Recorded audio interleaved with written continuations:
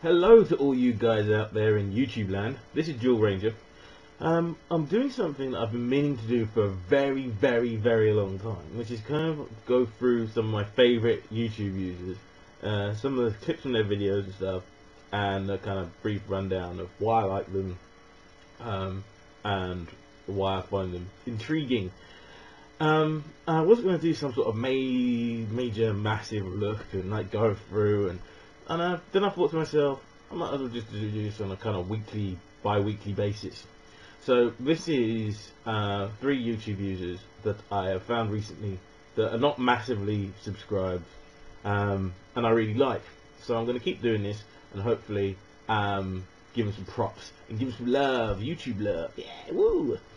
So my first one that I found has been a guy called Lone Rook 860 or Lone Rook 860. Fundamentalist that I'm going to address is this nonsense that atheists have no morals.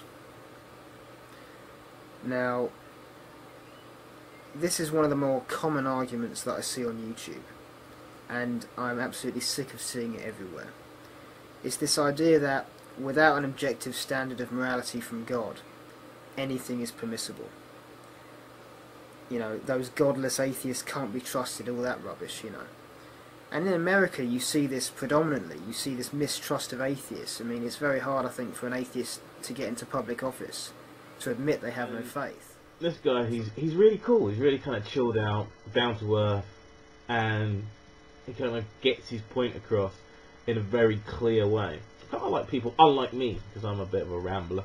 I like rambling. Ramble, real hard.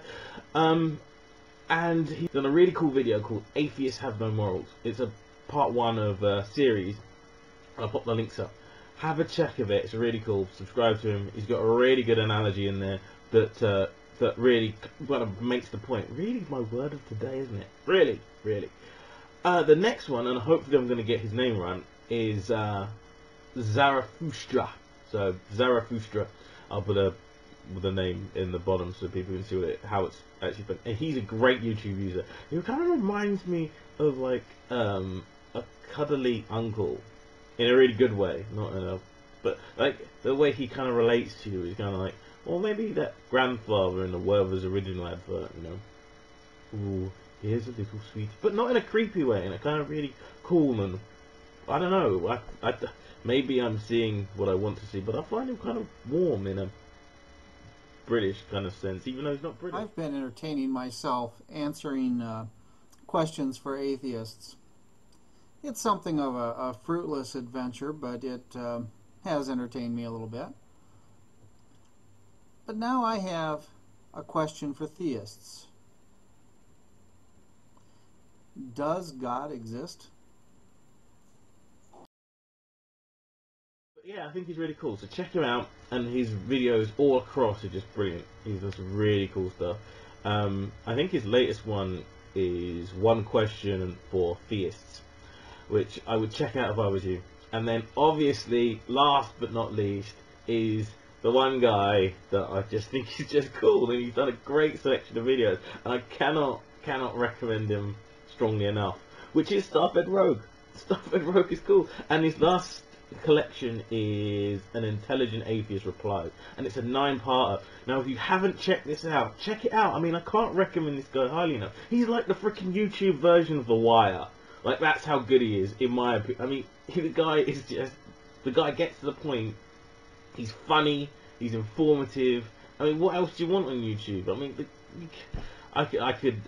I can't recommend him highly enough. He's like, if I was a girl. I just found me a brand new box of matches, yeah.